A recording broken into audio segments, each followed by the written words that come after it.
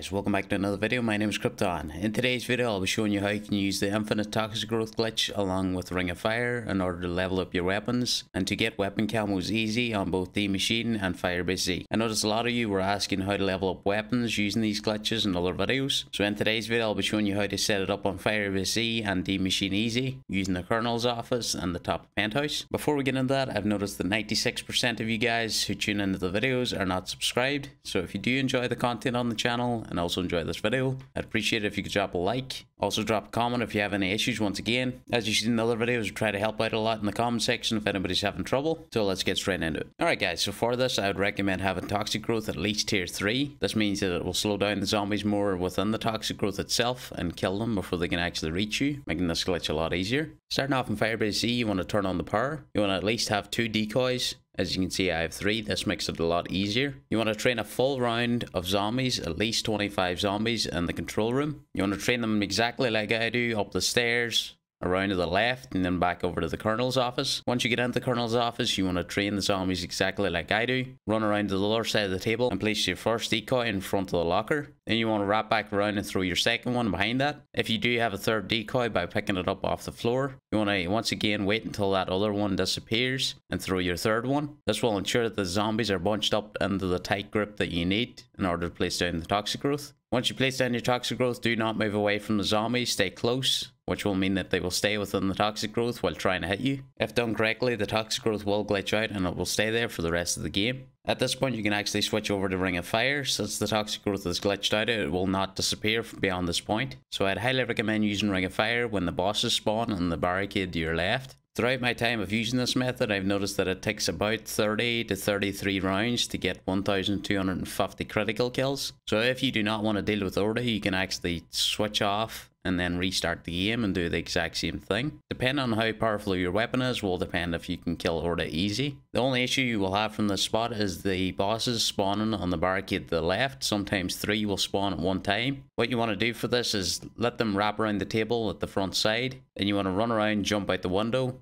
head through this single door right here, turn around and start shooting the zombies as they come down the stairs once again. This will maximize your critical kills. Once the zombies get close, you want to hop over this barricade, wrap around through the double doors and back up the set of stairs back to your spot. You can do this every time you get overwhelmed by the bosses spawning on the barricade. But yeah, that is pretty much Firebase Z. Let's move on to the Maschine. Alright, so you'll want to set this map up exactly like you did on Firebase Z. You want to turn on the power, get at least 2 decoys. Grab whatever perks you will need. You actually do not need any perks to set this up, but Jug will come in handy. I'd recommend training the zombies out by the broken plane. You want to then train them into the top of penthouse, keeping them in a tight bunch on the way up. Once up at the top of penthouse where you can buy your perks, leave the door at the back closed. Do not open that barricade. As you'll see as I pause the game, you want to place your toxic growth on top of this wooden plinth right here on the floor. You want to once again throw down your decoy, keeping them in a tight bunch. Hold your second, and then once the first disappears, throw your second on the floor. Then you want to place your toxic growth in the middle of the horde, staying close, ensuring that they will not move from that area. Once they all die off, you will see that this is the exact place you want to have your toxic growth. From here, you can just stand behind the toxic growth and no zombie will be able to hit you. As you can see, I was on a pretty high round. They would actually die off before they can get to me. This is why you want to ensure you have at least tier 3 on your toxic growth. Otherwise, the zombies will be able to hit you more as they will not die off. From here, once again, you can switch over to your Ring of Fire. The only time that you will actually need to pop it is when the boss spawns. This map is a little bit easier as you will not have to deal with Orda. So you can go to whatever round you want to get the 2,500 critical kills. And that you pretty much set up on the Maschine. Alright, so there's a few issues that may happen that I want to point out. On Firebase Z, a boss may get stuck on the barricade down by the objective to your left. He will be outside the map. All you have to do is kill him.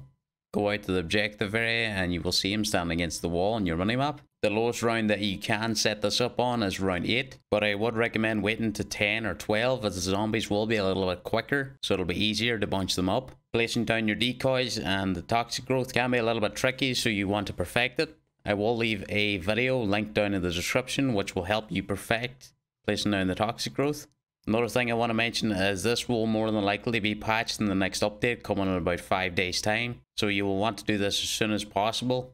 If you would like a more in-depth video once toxic growth is patched, I use the exact same method, just changing up how to use toxic growth within the maps. So let me know down in the comment section if you would like to see that video after it is patched. I really appreciate all the support in the channel lately. Once again, if you're having any issues, drop a comment. And there's also people that update the comment section, letting people know that the glitch still works. I will be pinning these comments to the top of the comment section, so we'll let you know if the glitch is still working. So if you did go and enjoy the video, please drop a like. Subscribe if you are new and enjoy the content on the channel. We're on the road to 2,000 subscribers. If you want to stay up to date with all my videos and live streams and also other game updates, you can join my Discord down in the description. I have now updated that link. Also check out the org I'm a part of, Katana Gaming. All their links will be down in the description as well. But yeah, stay motivated, never give up. Have an awesome day. I'll see you on the next one. Bye.